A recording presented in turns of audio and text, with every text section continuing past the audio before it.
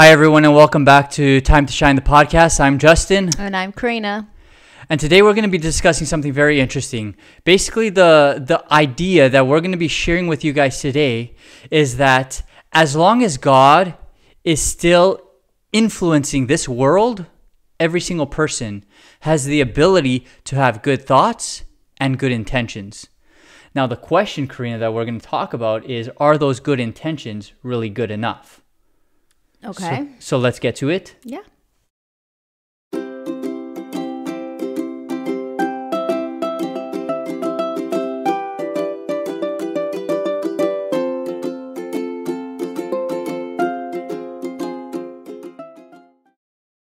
All right. So here's how we're going to start it all off. Before we get into the ability or the thought process of us having good thoughts or good intentions, there's something that kind of leads us in that direction. And I would say this thought process of us developing, good ideas or good intentions or whatever it might be, I think a lot of it comes down to peer pressure or pressure in general. There's different forms of pressure that I see in life or I've seen in life as I've grown up. So I've had peer pressure, which is kind of like when you're younger, it's, your friends are influencing you or even cousins or, classmates, whatever it might be. Like people that are in close proximity to you, they tend to have an impact on you or they influence you. And for the most part, when you're good, there's pressure. For the most part, when you're young, there's pressure for you to have improvements in your life, for you to steadily grow, to become better and better. All right. So that's one form of peer pressure. The other form of pressure I've noticed growing up would be parental pressure. This thought of, especially as being like Christian, you have parents that not so much enforce or push these ideas or thoughts on you, but there's this sense of pressure from the parents to live up to a certain standard, to be a certain way, to act a certain way, not to how would I say it, kind of disgrace the family name or disgrace Christianity as a whole in general. So there's that parental pressure of doing the right thing or acting the right way or being the right person. Like, for example, we could go to, when I was younger, we could go to a party, whether it's at a family member's house or a friend's house, and we'd always get that lecture before we go in, right? I don't know if it's happened with you, but I remember going to places and we'd be at the car, my parents would park, and they'd give us that lecture. We do that too with our kids. I think we picked it up from my parents because I grew up always hearing that lecture. Well, Make it's sure a lecture. You guys, it's like, you guys know that, Yeah, it's that kind of talk. I don't find anything bad about it. It's just a reminder. Like, yeah, that's what I was. We don't want them to feel that they have to be perfect, but we want them to be able to behave as if they were in their home. Exactly. That's what I was trying to bring up. It's like, let's remind them how you behave at home. And the expectation is not to change who you are just because you're at another place. Or if other kids are jumping on the couch, it doesn't mean that you have the permission to jump on the couch. So make sure that as they're surrounded by all their friends and all that excitement and all that adrenaline, not to change who kind they of are. Program something in their head, in their minds, to remember you're not to act that way, right? And so growing up, I've always had those lectures when I would go to places as I was younger, and it was that parental pressure of, living up to a certain standard. My parents raised me this way. They expect me to be this way no matter where I am. I don't ever remember my parents doing that to me. Well, I know my mom, she usually used to tell us that when we were young, we had this thing where we liked to, let me see if I could remember. We used to like digging in dirt and plants, like at home. Yeah, we did that all the time. So I know one time my sister got spanked, like on her hands. And until then, she still remembers that. And she's never done it again. But I think my mom taught us that we weren't to touch things. We weren't to ask things, like we were to ask things politely.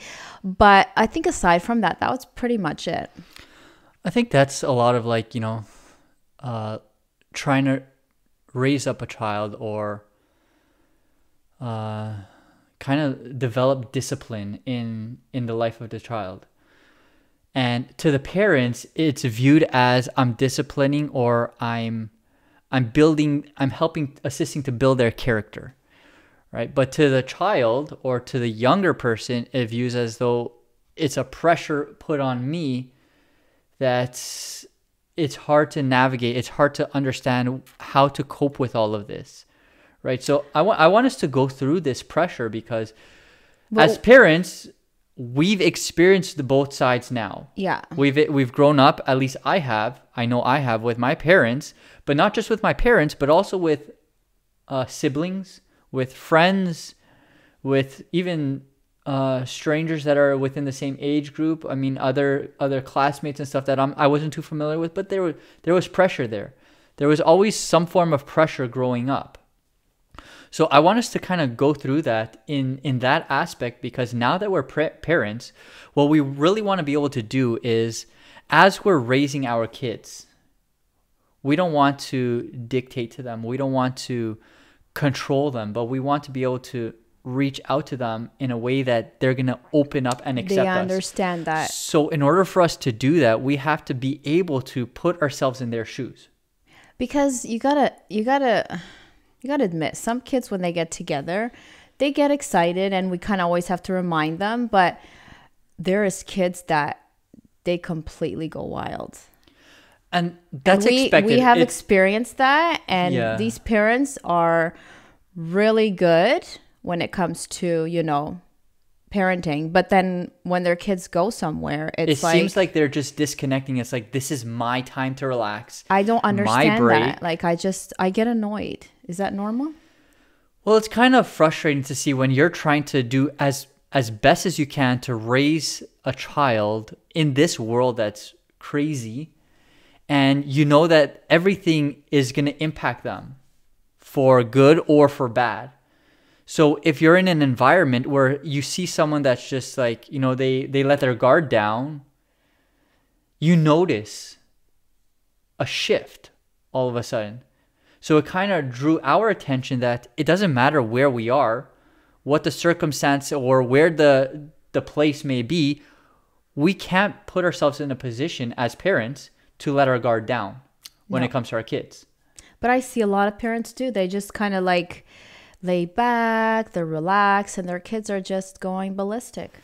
But that's why I want to talk about pressure, because we want to be able to put ourselves in the kids' shoes, because we don't just want to force them into certain things, but do it in a way that they're going to be receptive of what we're trying to teach them and understand that it's coming from a heart of love to the kids, so that as we're doing that, like that 5-minute talk with them before we enter into someone's house of, okay, here's a reminder of how we live. Here's a reminder of what our standards are. Here's a reminder of what our purpose is here, to be a good example. Maybe some of the kids that you're going to interact with don't see things the same way as you. Or maybe some of the kids don't understand the same things as you, or don't behave the same way as you. That does not mean that now we're supposed to change who we are because of where we're at. We're coming here, and if you notice something that's not the way you were raised in, like that we don't agree with, then you be an example. Yeah. You call it out. You say, listen, why don't we do this instead of that? Or, I don't think this is something good for us to be doing, jumping on the couch. Right? I can't stand that. Yeah. Well, it's common, but it is what it is. But this is what we want to try and do. Be a good influence to our kids so that they can develop those good thoughts as they're surrounded by all this pressure in their life. Those good thoughts can be absorbed in their head. So when they have to make a decision, okay, at least there's good thoughts there for them to choose. But not just that, we want to be able to put them in a position where it's not just this debating between, am I going to choose between doing what my parents told me or doing what my friends are doing, and I'm getting pressure on both sides. How do I choose? This is why we're trying to go through this all of, are good intentions good enough?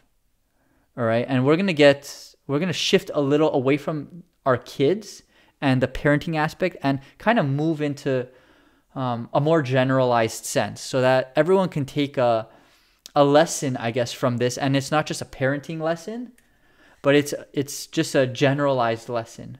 All right. So what I've experienced or what I've noticed growing up is that for the most part, when you're young, you get this pressure to grow, to become a better person, to improve on whether it's skills or to improve on character traits.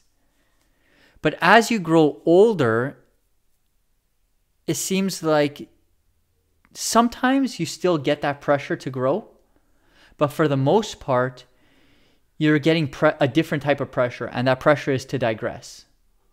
Now, I want us to go through some of these things with older people because we talked a little bit about children, the pressure on both sides, whether it's parental pressure or peer pressure, and this conflict that children go through, and we want to be able to put ourselves in their shoes. But I want to speak to us as adults now, as grown-ups, that go through both forms of pressure too. Have you ever heard of when, for example, you can see literally grown people, right? And it's like they act like children. And you hear some people say, when are you going to grow up? Just because they have children does not mean that they've grown up. No, and they seem like more immature than some children out there. That's the world we live in. So, yeah, but it's like, when are you going to grow up? And it's almost like there's this pressure to make them grow or push them to grow because they've already passed the phase where they should understand certain things. They should be living out certain ways. And yet, it's like they don't. And it seems strange because I wouldn't say it's out of character, but it's almost like out of context for a certain age group to act a certain way. You're expected at a certain age to have a certain level of maturity. And we see a lot of adults that don't have that level of maturity. Now, I understand that, everyone reaches maturity at different levels, different stages based on like all kinds of different dynamics in their life. Everyone can reach it at different stages, but I think what I'm trying to get at is there's a certain age where now there's no excuse. Man up. Pretty much. That's what you're trying Pretty to much, say. man up, yeah. Yeah. But then we also see, so we have that where there's just immature adults, and a lot of them unfortunately have kids, and then you see the results of the children where they're super wild, super crazy because guess what? The parents have no discipline, no structure in their own lives. So that kind of falls over on the kids, right? So if we're not going to be growing as adults, how can we ever expect our family to grow either? So if I'm not growing as an adult, I can't expect my children to grow either. They might grow physically, and a lot of people think that's sufficient. Yeah, they're growing. So what? They grew an inch or two every year. So what if they're like 6'2" at the age of 14 or 16? So what? That doesn't necessarily indicate anything apart from that they have good DNA and their genes are tall people. Yeah. That doesn't mean that they're actually growing. Now, the growing we're talking about is an internal growth. Character. Growing of the mind, of the character, exactly. So this is what we want to be able to bring out in our lives as well as in the lives of our kids to grow. But what's happening on the other side with grown-ups and adults is that for the most part, a lot of times as you're younger, there's this pressure to grow. And it's like we reach a certain peak of maturity. And then all of a sudden, there's this pressure that's put on us to start digressing. And what do I mean about pressure to digress once you become an adult? I'll give this example. When we were younger, things were different around the world, right? Yeah. So, for example, what was recognized as healthy food back then, if people look at it today, they're like, man, that was very unhealthy. Wow. So the standard has kind of gone up. It's Yeah. increased. So what our parents back then tried to do, they did their best trying to raise develop Yeah. us in a way that we're growing Yeah. as young children. Okay? And now that we're adults, it's almost as though, and it's not to say that it's my parents or your parents, but just a generalization of it all is that it's almost as younger people grow up and they become adults themselves and they've developed their own families and their own children, and all of a sudden now they want to start to implement certain guidelines in their own homes. They're going to start off by picking up what they've learned when they were younger. So what my parents did, that's my basis foundation. That's what I understand. That's what I know. So that's what I'm going to start doing. But it's like we don't stop there, because we realize that worked for me when I was younger, because that was the highest standard that was understood at the time. But times change. Yeah. We're living in different times. Exactly. Circumstances change. Things change. Things improve. Things digress. So we have to adapt to the changes. Which means that for example, what my parents viewed as something healthy back then, and they implemented in my life, now is not. Now, it's not necessarily not the healthiest. There's healthier options. Yes, healthier That's what options. I'm saying. Yeah. There's healthier options. So, let's say I grew up believing that, okay, my parents viewed eating healthy as something important. So they did their best to try and implement that in my life when I was younger. So I'm going to take that and I'm going to try and do the same. I'm going to try and implement the best form of health for my kids while they're younger. So what's the best form of health? Well, I have to look at what's available at the time as that I'm a parent. The times that we're living now. So if I look at what my parents fed me and what's available now, well, I see there's healthier options now, so I'm going to go with those healthier options, right? Yeah. So here's where I'm going to start bringing up the digressing, all right? And I'm just using grandparent generation as an example. It's not to knock on any older generations or anything like that, but it's just a simple example.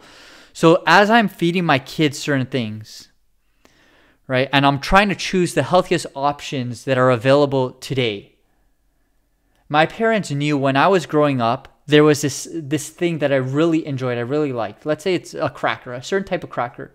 And back then, it was considered a healthy cracker. But today, there's even healthier options.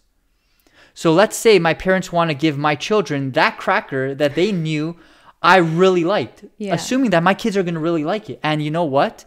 They're aligning with my views because I'm trying to be healthy. I'm trying to teach my kids to be healthy. So they're going along with the same principles. But then I tell my parents, and this is just an example, not knocking on grandparents or anything like that at all. Just using it as an example. Let's say I say, no, we'd rather not have our kids eat that cracker, but we have this cracker instead. This is what our kids are eating. This is the forms of treats that they're having. Yeah. And then they could take that as an offense. Pretty much, yeah. They could take that as an offense and say, oh, what? Now you're better than us? Your parenting skills are better than ours? We weren't good enough for you? What we did for you wasn't good enough? And that's how I see a form of pressure to digress. Yeah. As we become adults, how do we navigate through all of that? Especially like people our age where we're not so much recently married, but we've been married for enough years. We have children. We're starting to develop our family. It's starting to grow. And we've had a few years of experience now. So we've started implementing our own methods now with our kids. We've started to push away from some of the things we've picked up when we were younger and trying to improve on that.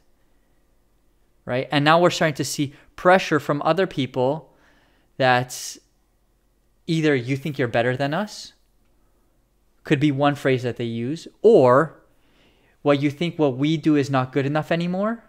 Or there's so much hunger out there that, it's almost like you're not thankful. Yeah, learn to appreciate appreciate what you have. Which that's not the case. It's just, I think because obviously, like you were saying, back then, that's what they knew. And we're living in different times. Even things that we at one point thought that were healthy for our kids, we come to find out that they're no longer healthier. Exactly. So basically what we're trying to get at is that as time passes on, things keep changing. The world just... And we need to learn how to adapt to the changes, but not necessarily to say that our standards are going to change, because the standard hasn't changed. And this is what's difficult between the dynamic between, let's say, grandparents and parents a lot of times, is that they don't view the standards. They view just the initial thing, like the cracker. They're focused on the cracker, and they're not focused on the standard, which is we're trying to implement the healthiest option. When you were parents, not when you were our parents, they're always our parents. But when we were little, you tried to implement the healthiest standard. Now that we're parents, we're doing the exact same as you. The only difference is that things have changed. You got to also understand that, they're an older generation. Therefore, their knowledge is obviously not as advanced as, time keeps not necessarily progressing. Because, you know what, I think a lot of them are picking up on the changes and they're adapting very well. I think a lot of it is taking things personal. True. Yeah, I could see that. Especially because of being a family, everyone takes everything personal, right? So when we step out of that comfort zone, that feeling of taking things personal and really analyze what's trying to be done here, we're trying to implement the exact same things. Just we're living in different times. So it might look different 20 years ago as it does today. And maybe in 10 years from now, it's going to look different than what me and you are doing. Absolutely. Right? So that's in terms of parenting. But we can say the same concept. We could talk about the same concept when it comes to Christianity with us as adults growing up in the church. For a lot of us, when you first enter the church, there's this massive emphasis on trying to assist you or help you to grow as a Christian. People are so willing to teach you things. People are so willing to give you advice and guidance. And as you grow, they're like so proud of you. They're so impressed. And they're like, wow, he's really changed. I remember when he used to be this, or when you used to be that, and you used to do these kinds of things. And now it's like, what a transformation. And they're so like proud. But then all of a sudden, to a certain extent, you really start taking God even more serious. And you understand that what God desires in our life and the standard that we're living is two completely different standards. And even though let's say people in the church have helped us to reach a certain standard, that doesn't necessarily mean that standard that we've reached now is the standard that God expects us to reach. Sufficient, yeah. So now that they've given us that little push to get to a certain level, they expect us to stay at that level. Why? Because a lot of times, those same people are at that level. So they'll push you to the level that they're at. And then when you're trying to really seek God and more of God, you study and you realize, okay, God's level, God's standard is much higher than this. So I want to achieve God's standard. So I'm going to start implementing what God wants in my life more and more and more. And then now that you're starting to do that, implement those changes in your life, these same people are starting to look at you and be like, you're going a little too far with this. I think you're becoming a little extreme now. You need to tone it down a little. Yeah. Too extreme? Take it down a notch. Yeah. Right? So now we're starting to see how in the church, in our Christian walk, there's this pressure to grow as you're new in the faith. All this kind of pressure. And it's positive pressure, a lot of it. It's positive pressure because you're one type of personality and all of a sudden you're changing for the better. So it's a good form of pressure. But then all of a sudden, as you're growing, they should be kind of supportive and happy that you're improving and advancing. But if you advance a little too much or go a little too far, all of a sudden you start experiencing in your life this pressure to digress. Press on the brakes. Put a pause on that. Stop. You're going a little too far. You're moving a little too fast. Slow down. Back it up. All these different types of things. And you question, why am I to settle for this standard when God is calling me to this standard? You got to understand that there's just people that they're just stuck in their little bubble and they're comfortable with that. They feel that that's enough. That's just, I'm okay with it. I don't need to change my ways because I'm happy. But then you have other people that obviously want to grow even more.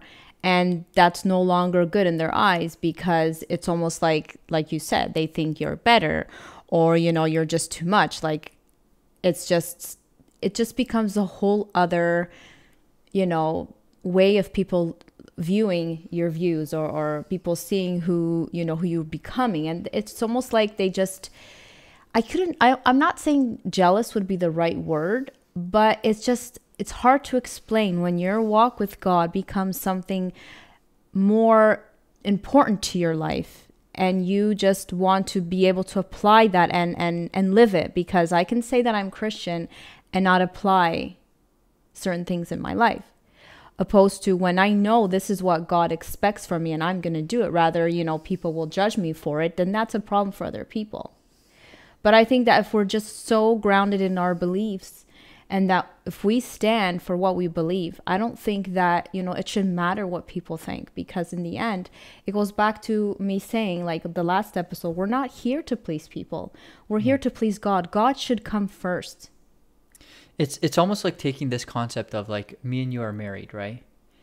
And I tell you, or you tell me what's really going to make you happy in our marriage. Okay? And I want to try and please you because I'm married to you. So let's say, let's just try and find an example here. Let's do something very simple. Washing dishes. I don't want to get too personal, so washing dishes. So let's just say, what would really make you happy in our marriage is if I wash the dishes every single time. Every day. Okay?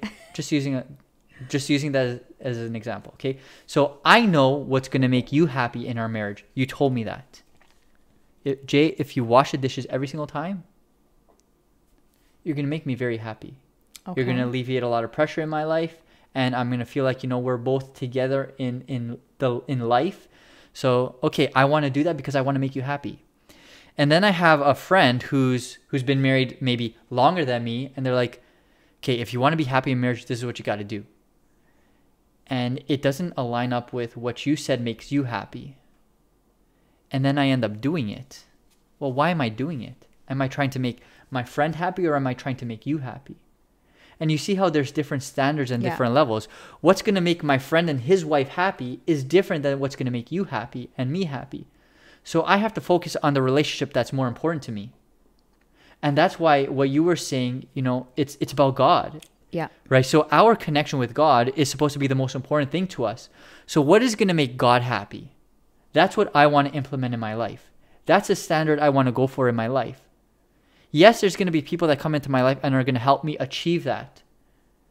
But if I'm going to plateau at a certain level, then what I'm doing is I'm just trying to make the church happy or trying to make other people happy. If God wants me to continue growing, then I have to continue seeking what makes him happy, what pleases God. But remember that at the end of the day, people are not going to save me. No. Right? So if I do it for people, I'm not doing it for God. And then in the end, what's the outcome? Right? So here's what happens. A lot of times we get many people that enter into the Christian journey, Christian experience, and they begin to walk. They begin the walk of Christianity, but they get burnt out. Or they give up. Or they become too intimidated. Yeah, or they become intimidated because you know what? There's other people in the church that seem so much holier than them or appear so much holier. And they're like, well, I'm not quite there. And I feel like out of place because of I know who I am. And I just look so different than them. Or, the way I talk is different than them. They use like these Bible words that I don't even know what they mean. Or the way I dress. Yeah, so we have these differences between. I mean, people have good intentions. They want a connection with God. They have these good intentions of wanting the right things, but it's like they can't really grasp on those things. They can't really grasp those things and apply them in their life and stick with it. Sometimes they hold on for a period of time and then they give up. And you have a lot of people either leaving the church or changing the standard of the church because it's just too much for them. So what do? We got to learn how to, let's say, measure our success in the church, or measure our success in home, or measure our success in business. Wherever we are, we need to start changing our methods of measuring things. Because we're always looking to other people and we're comparing ourselves with other people. I know you have struggles with measurements. Why don't you tell us a little bit about that? Because you always come to me about measurements, right?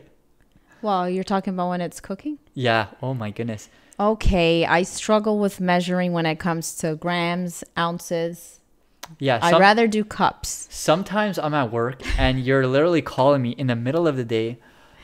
What is 3 grams in cups? Or how do I convert ounces to this? And I'm like, really? I'm here working. Just Google it or something. I don't have the answer for you. And you struggle with knowing how to convert measurements, right? Okay. So let's take that application of converting measurements into real life now. Because instead of measuring our lives with other people's lives, we want to measure with the standard that God has. So how do we do that? How do we really do that? There's two things that we can be doing, and a lot of people tend to pick up on the first one.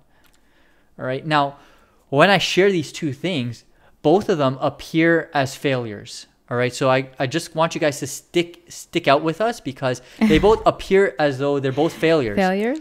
But they're not necessarily both failures. All right. The first one is we measured the gaps in between. Okay. So what do I mean by that? Let's say this is where I'm at spiritually, or this is where I'm at in my parenting, or this is where I'm at in my work life or business or whatever it is.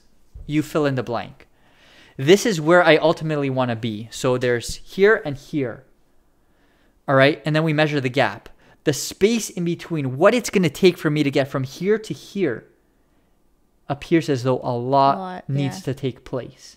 So what you're saying is we should focus on the progress versus the gaps. Yeah, because when we focus on the gap, it's a discouragement. It's discouraging. Yeah. And what happens is a lot of times in our Christian walk, we look at God's standards and we're like, well, this is just too much. I'm going to do what I think I can, and that's sufficient. And we plateau. And then so many people in the church do that it becomes the norm. And then all of a sudden, people come into the church and they believe that's the standard of God when it's not. All they've experienced was the measurement of people living by the gap, measuring the gap. That this distance of, it's just too hard to reach what God wants me to reach. So I'm just going to stay where I am, where I'm comfortable, and stick with that. And then new people come in and they're like, okay, so this is a standard. This isn't very hard. And then we have this church that's so influenced by people's standards versus God's standards. So when someone comes and tries to live according to God's standards, now we're getting this pressure to digress. Well, they stand out. Or they stand out, right. Yeah. So instead of doing that, like you're mentioning, let's measure the progress. Focus on the progress. When you measure the gap, it feels like you're never going to make it. Yeah. And in reality, you're never going to make it because you're just going to stay where you are. Where you're comfortable. You don't want to change. You don't like change. You don't feel comfortable with that changing, right? So let's instead of doing that, let's measure the progress in our lives. All right? And what does that mean? The progress means this is where I'm at. This is where I want to go. It still looks very far. But instead of focusing on the distance, let's focus on the little steps that I'm doing. All right? I look at the goal. I'm aware of the goal, the final outcome. But instead of just always focusing on the final outcome, let me focus a little more on the little steps that I'm going through. One day at a time. One day at a time, yes. Yeah. 1 year we grew in our health. Another year we grew in our understanding of scriptures. Another year we grew in our modesty. And each year, or it could be each year, or it could be each week or each month, whatever it is, as long as we're looking at the growth and we see progress, okay? It still looks like you're never achieving. All right, both of them look like you're never going to reach the end result. Because progress means that you're going to keep advancing, but as you're advancing, that means God is going to say, okay, you're making steps. That means you're ready to learn new things. So as you're going, God is taking you along a journey.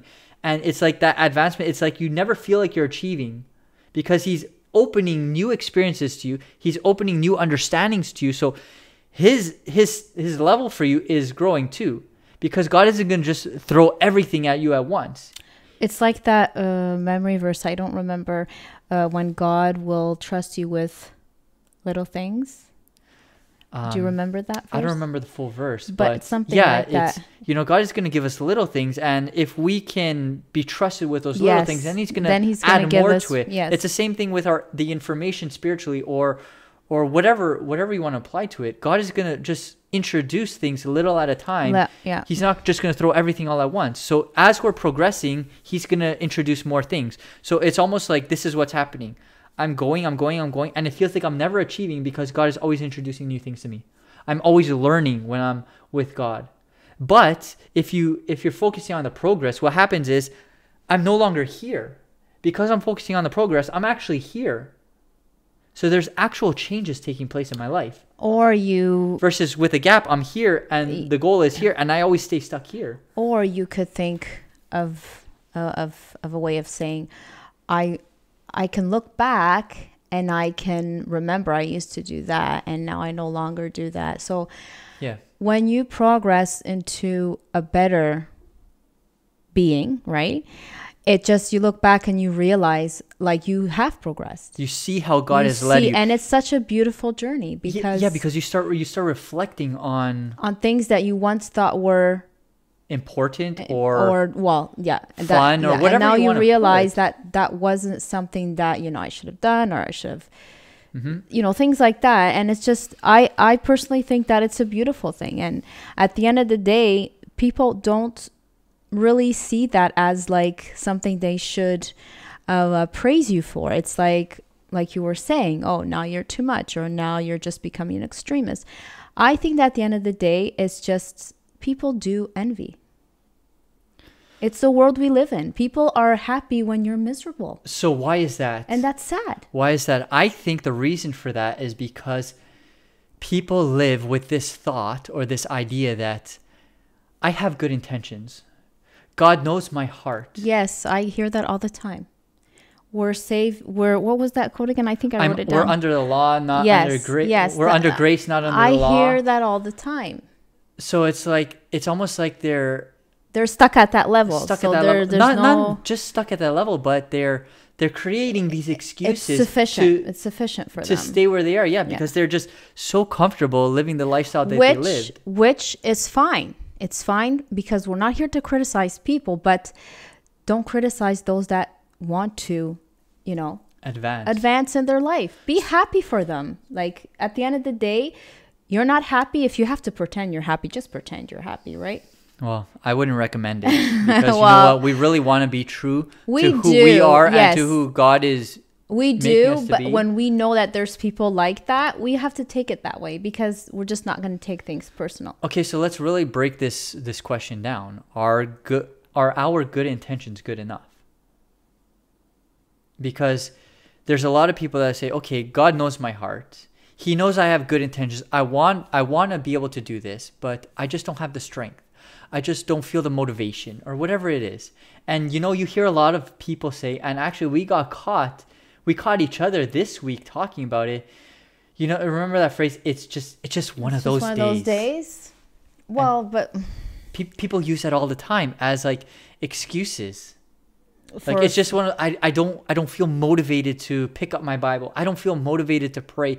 There's this and this. There's so many things that are just interfering with what I desired to do. Like I want to be able to wake up early and study the Bible.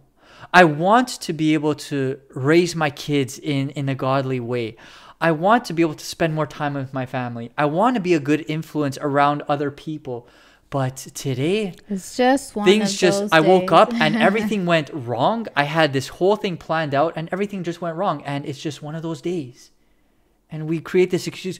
Just because it's one of those days does not mean that those good intentions fly out the window. Like, what is it that we did this week when we caught each other saying this same exact phrase? How do we break out of that? First of all, you went to work. Mm-hmm. Okay. And all of a sudden, I get up and we call each other every morning. And he's like, oh, I'm going back home. I'm like, why? And then obviously, because it was raining. And the day just felt so blah because the weather, it's just one of those days. Yeah. So he came home, right? And then he was in his work clothes, and I was actually trying to upload one of our last podcasts, and it was just taking forever, and I was starting to get annoyed, and the weather wasn't helping. The problem is that you wake up and you have a routine. Yes. Right? I wake up, I have a routine. Okay, but I'm not done. But we have these expectations. But then you came home, and then what did it do? You started to even get me more annoyed because you were just moping around because it was just one of those days. It's just, it catches us. It catches everyone. It does. And but everyone... it catches us when we least expect it. Yeah. It's not like we're planning this out. We're preparing ourselves for these moments or these experiences. It just happens. And that's why we always say it's one of those days. And everyone understands when you say it's one of those days. They understand what you're talking about. Everything's just falling apart or everything's going wrong. But so what do we do? So we turn it around to not being one of those days. So what did you do? You got changed? Well, for one, we realized. We actually started laughing and we're like, wow. Because we were actually doing this study. We were kind of going through our notes and we knew this is what we wanted to talk about more or less. And then all of a sudden it just hit us in reality in our own life. And we're like, wow, it just caught us off guard. But because we were aware of it, we were able to change the turn the situation around. So he got dressed. Well, I was already dressed, but I changed. You changed into not work clothes, so you weren't feeling that work mood. Home clothes, so that now that I'm at home, I'm not with that work mood at home and then feeling like, okay, I can't accomplish anything because I'm in my work clothes. So in order to accomplish something, I need to do my work, but I can't do my work here. So let me change into home clothes, something more comfortable. Which he can help me wash the dishes. Because now right? It's like I'm programming my head that, okay, today is a home day. So I'm going to accomplish things that I plan at out at home. Yes. And then all of a sudden we were successful. Yeah. It's like everything just turned around. I think it's just all in your mind. So what I see the difference in that is, there's people that live with this idea of good intentions and thinking that that's good enough to live your life. I have good intentions. God knows. Or my family understands. I have to provide. I can't spend enough time with my family. They understand. And we always have these good intentions. And then everything falls apart and it always feels like just one of those days. Or I'm going to go on the diet and then I never end up going on the diet. New Year's resolutions, another one of those things. So many different Year's, areas we can implement these good intentions. So how do we break out of this? Because obviously it's not good enough. I don't want to live like every day it's one of those days. I mean, if we get it like every so often, okay. But just the thought of people living like that every day is very every miserable. So often, we don't want it to extend throughout the day. We want to be able to pick up on it and break it out of our cycle. So how do we do it? It's miserable. Instead of having good intentions, what we actually need to do is live intentionally. Yeah. It almost sounds the same because you're using similar words, but they're actually two completely different things. Living intentionally means that I came home and I changed my clothes. So you had the intention deliberately to help me. I was deliberately doing something to change the circumstance. Versus, right? I was deliberately taking action. Okay, versus just sitting there and just accepting the reality of, okay, I'm not working today, so I guess that just means I get to sit on the couch and do nothing and feel like I accomplished nothing today. And then at the end of the day, I feel miserable because I sat on the couch all day and accomplished nothing. And I had planned to accomplish something because I was going to go to work and feel accomplished. So that's good intentions. You're not growing. You're not achieving anything. Yeah. But when you choose to live intentionally, that's totally different because you're taking action even though circumstances around you change. You adapt to those circumstances and you implement something that's going to help you to continue improving, to continue growing. It's almost like that thought, you know, you're trying to work so hard towards something, rather it be a diet, rather it be, you know, something that you need to achieve. I think that mentality of thinking, okay, there is a light at the end of the tunnel. Yeah. Right? So I think we could put that in perspective for people to understand. Okay, I may not be able to do this, but I know I'm going to do it, and I'm going to do it because I know that I'm going to progress, and there is a light at the end of the tunnel. Yeah, it's like, so let's take this week. I didn't go to work, but I saw, okay, my whole day wasn't wasted. I got home, I still had almost the entire day of being able to do something. So why don't I just change my clothes and do what I can at home? And then at least I feel somewhat accomplished. Yeah. So I was looking at the progress. I was able to accomplish a couple of things. So how do we live intentionally in different areas? For example, marriage. How can we live intentionally? Like, let's take you and me, for example. We want success in our marriage. So in order to live intentionally, instead of having good intentions means I want a happy marriage. I want us to thrive in our marriage. But that's as far as it goes. I'm not proactive in it. How can I be proactive? When we were dating, we used to go for walks all the time and hold hands. We still do. So I used to always call you on my lunch break. You still do. There you go. That's living intentionally. Yes. Even though the circumstance changed, we're no longer courting or dating. Now we're married. It doesn't mean that I need to change. I can adapt to marriage. Yeah. Now let me implement the good things, the positive things that we had. I'm going to continue calling you because that's something that's good for our relationship. I'm going to continue going out for walks with you and holding your hand. Why not? That's growing our marriage, growing our relationship. So that's being intentional. That's deliberately doing something, not just the fact that, okay, now I won you in my life. Now I don't have to do anything anymore. Well, you did stop opening the door for me. Just FYI. Okay, that's fine. Okay. But there's a reason for that, because I had to start opening the door for the children, and then all of a sudden you just started going into the car yourself. So there's reasons to that, but it doesn't mean that we're not being intentional in our life. I know, I still love you. Right? But what that actually means is that if we want to live intentionally, that means that we have to give up this idea that it's my way or the highway. Yeah. Why? Wow. That would be just selfish. It'd be selfish. Right? So imagine in our spiritual life, if I want to live intentionally for God and I want to grow, and I don't want to get to the point where I either digress because of pressure coming into my life, or I don't want to feel burnt out or intimidated or give up or whatever it is. I want to be intentional in my walk with God.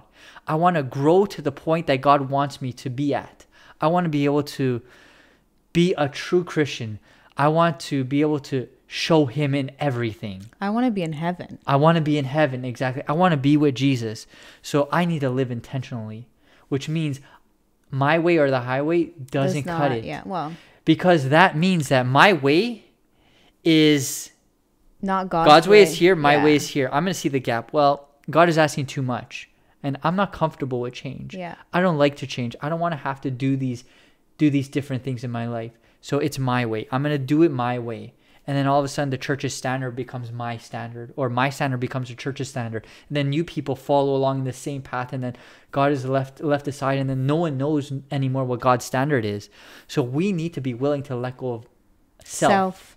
Right? Let go of my... yeah, we said at the same time, jinx. Right? Yeah. But how do we do that? There's a verse in the Bible. I actually want you to read it because we're getting close to the end. I want you to read it, and we're going to kind of wrap the thoughts up on this verse. It's Daniel chapter 1, verse 8. Because when we look at the Bible, Daniel is like a really good example of... I mean, the Bible says he was perfect. Okay, so Daniel chapter 1, verse 8. Hold on. So if we're not looking to Jesus... Obviously, we should be looking to Jesus. But if we want to look at anyone else and follow in their footsteps, Daniel is a great example of what we should be doing, how we should live intentionally. 1 verse 8, what does it say there? Okay, so it says, "But Daniel purposed in his heart that he would not defile himself with a portion of the king's meat, nor with the wine which he drank. Therefore, he requested of the prince that he might not defile himself." So here's where I want to get to. And basically, it's one word that I want to zoom in on and focus on, and that word is purposed. The Bible says that Daniel purposed in his heart.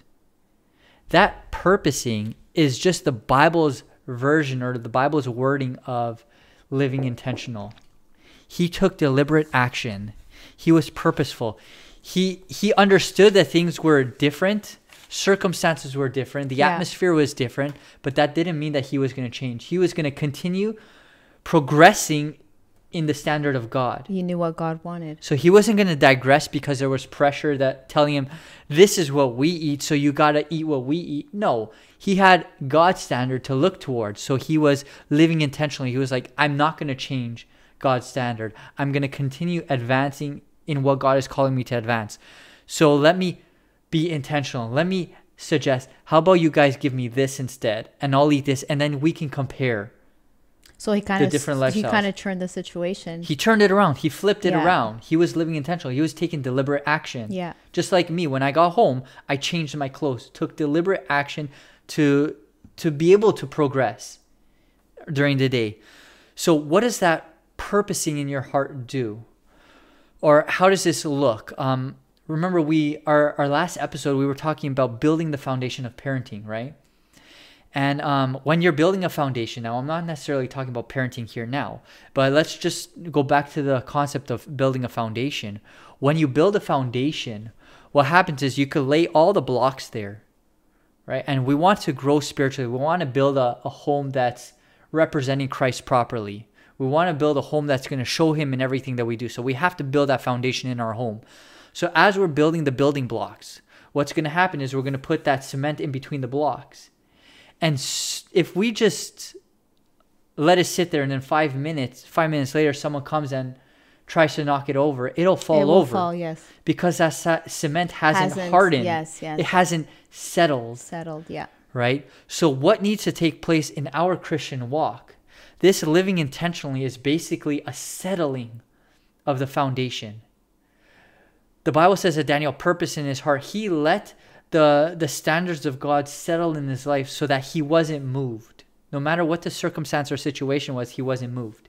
He didn't let things change his belief system or the lifestyle that he was living. But he also had a really close walk with God. So that has a lot That's to do. the only way he was able to do it. That was the only way, yeah. So when we go back to the beginning of what we were talking about, for example, with our kids, we would go to someone's house and we'd have that 5-minute talk with them. This is who we are. Let's remember that. This is what we believe. This is what we stand for. This is how we behave in other people's houses. This is how we behave in our home. What is that doing? That's settling our children in the foundation that we laid at home.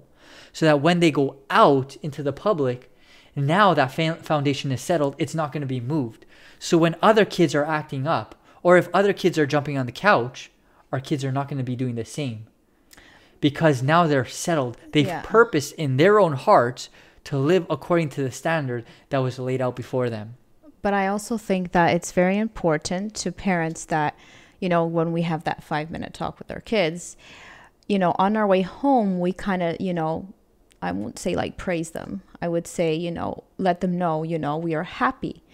If they behaved well, let them know we're aware. Let them know that we're aware that I'm so proud of you for you doing this. Yes, exactly. We noticed. We are, if we're able to do that, I think that's a really good parenting tip that has helped us. That doesn't just fall on parenting, because we all enjoy or we all like when we get that recognition.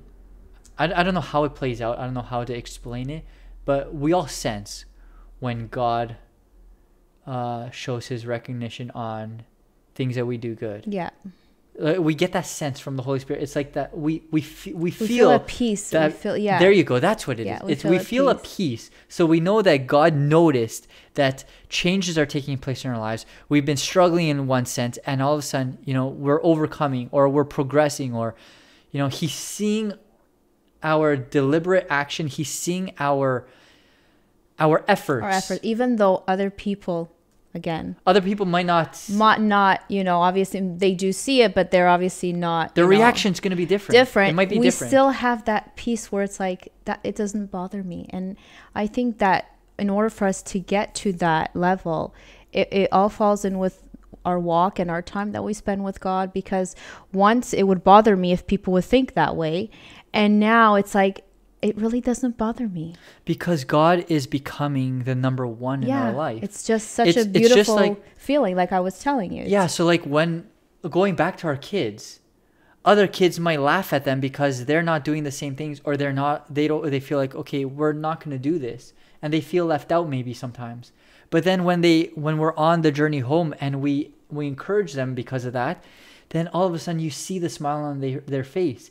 It's like I didn't do this because I know that, no, it's whatever like, it may be, or our opinions are so much more valuable to them than the other kids, even though the other kids might be their best friends or whatever, but because they understand that we love them more than their friends. I think also has to do with respecting their parents too, right? But it's just to show that the appreciation that they have, and the value they have of how we show our ways of being, show that our approval of the way they work, our approval of it.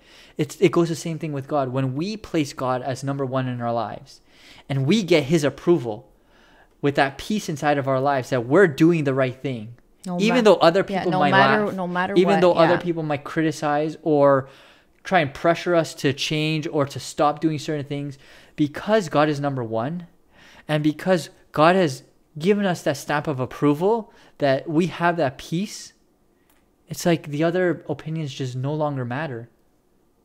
I'm happy that the one I love the most is happy. I'm making him happy. But I think also, during this journey that, when we obviously progress towards, God's level, we understand that we might lose friends. We might lose communication with people that we once, we hung around with, we socialized with, because obviously if that happens, then we know that at the end of the day, maybe that wasn't such a good, friendship we had, because either they stopped talking to us, or they no longer respect our views, or, things like that, right? Yeah. We've experienced that. But when we come to realize that, okay, it's okay. Like, it's okay, because once again, we feel that peace inside of us, that we know that it's for God that we live for and not for others. There's something in my Bible that I actually wrote out. I want to read it. It's my wording. It helps me to stay connected to God personally. I don't read it all the time, but every so often when I feel like that pressure from other people, that maybe you're going too far, or you're questioning yourself. Yeah, that question. Am I really doing the right thing? God, what I'm doing, is that really pleasing you? I kind of go back to this quote because it kind of reminds me why I'm doing this walk, why I'm I don't know in a relationship with God. So it's in the front of my Bible. You never shared that with me. Right. So this is what I wrote here, and it's my own words. I basically wrote this. This is, you guys are entering into my personal thoughts now. So it says this: find out what God wants you to do and do it. And then find out what makes the devil angry. Do it. And do it. Because in my view, that's the summary of the whole Bible. The summary of the whole Bible is to try and live a relationship with God where I'm pleasing him. I have love for him because he first loved me. So if I love him and he loves me, I want to do something or everything that's pleasing to him. And I want no ties or no connection with the enemy, with the devil. So I'm going to do everything possible that's displeasing to the devil. So I need to know the two differences. What does God want me to do? And be intentional, not just have the good. Okay, I know, and that's not enough. Now I have to go out and actually do it. Take action. This is what God wants from my life, so this is what I'm going to do. And then I know this is what the devil wants. So I'm going to turn away from these things because I don't want to please him. I don't want to make him happy. And that's the difference between having good intentions versus being intentional. So concluding this all, which one do you think is better? Having good intentions or being intentional? You tell me. I would say being intentional. Being intentional. So I want to encourage you all to take this lesson and try and apply it in your lives. Instead of just having good intentions and settling there, try to live out a life where you become or be more intentional, and you're going to see the blessings that God has for you. I want to thank you guys for tuning in. If you like this, share it with your friends. Once again, if you're not subscribed, subscribe. Push the like button and spread the word around so that others can also live intentionally as well and be able to grow in Christ. You have any closing thoughts? Until next time, God bless. It's time to shine. Take care.